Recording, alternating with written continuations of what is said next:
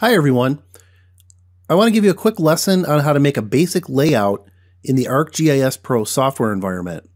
Making a layout is relatively easy. I'm assuming that you already have a feature layer added to your map and you've changed the symbology to your liking. If you need some help with these steps, check out these videos for more information. In this case, let's make a basic map of these polygons. These polygons have been symbolized to show raw counts of the population by 2010. As a quick reminder, you can change the method of classification from the Symbology tab, which you can right-click and go to Symbology. It was already open. Change your method. Natural breaks is very common. You can also change the color scheme and so forth. So if you're happy with the way it looks, the way that you then go to actually create a layout, you're going to go to the menu Insert, New Layout.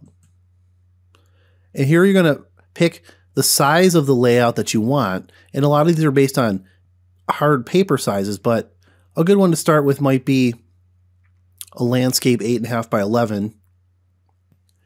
And now what you do here, under the Insert menu, go to Map Frame. And I've only got one map in my map. So I click on that. And you can see that the layout view looks like a piece of paper. So I've added a map frame. Now, if I wanted to change the scale of this map, I can right-click inside of this map frame and select Activate. And that allows me to do things like adjust the zoom level and so forth. And when I'm done with that, I select Layout, Close, Activation.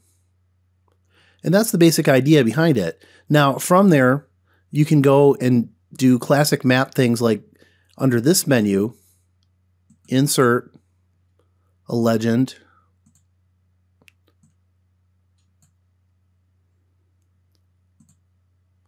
a scale bar, and so forth. Now, admittedly, I'm doing this very quickly. This is very ugly, but I encourage you to dive more into these tools. Again, this is just a quick video how to get a layout started. Now, when you're happy with your layout, a common thing you might want to do is export your layout out of ArcGIS Pro. And the way that you can do that is if you go to this menu here that says Share, Export Layout, and you can select where you want it to go on your file system.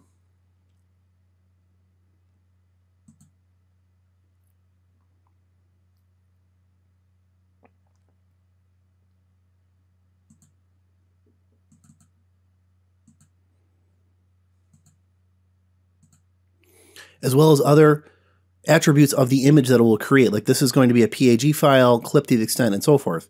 Hit the export button.